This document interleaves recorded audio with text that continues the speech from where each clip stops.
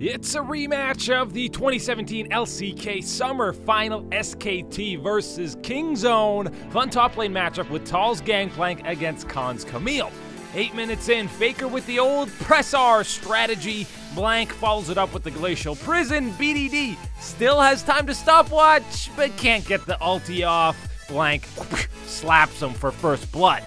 Right to 25 minutes, more Malzahar highlights, this time a Flash R. No QSS on Peanut, he doesn't have a chance to do anything. SKT starts the Baron off of that, Kingzone contests 3v4, Gorilla hits 3 with the Glacial Fissure, Effort lands the nice flash combo onto BDD, he's forced to flash out, but SKT chases. Gorilla gets stunned, he tries to leap to prey for safety, but dies mid-air. Bang flashes in aggressively to finish off BDD, but has to stopwatch to survive. BDD eventually drops, which leaves Prey to 1v4. He busts out some fancy feat with the Flash Arcane Shift and finishes off Bang, but he goes down in the end, 3-for-1 for SKT, and they do get the Baron.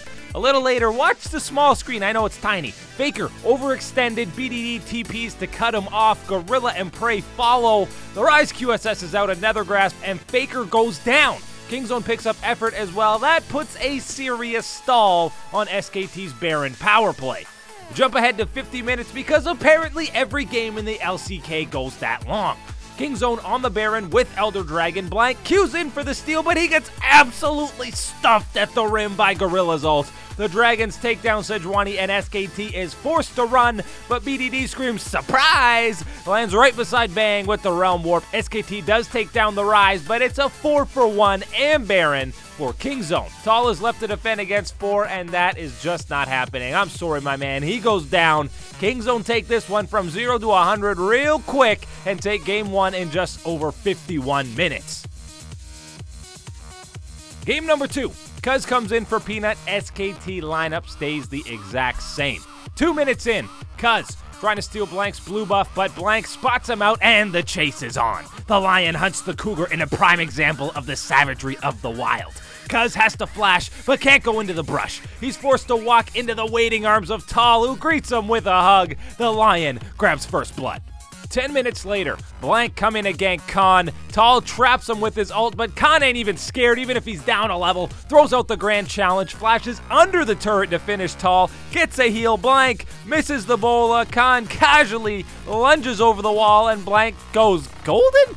Interesting tactic. Khan turns around the 1v2, new organization, same King Khan. 21 minutes now, the Fiora wasn't done. He throws the ult on Tal, Blank eventually ults in, but it's too late, man, he's already gone. Mercy, Khan, mercy. 24 minutes, Blank gets caught out on a solo warding expedition. Kingzone instantly rushed the Baron, and all of a sudden they're up 9k even though it's 3-3 in kills.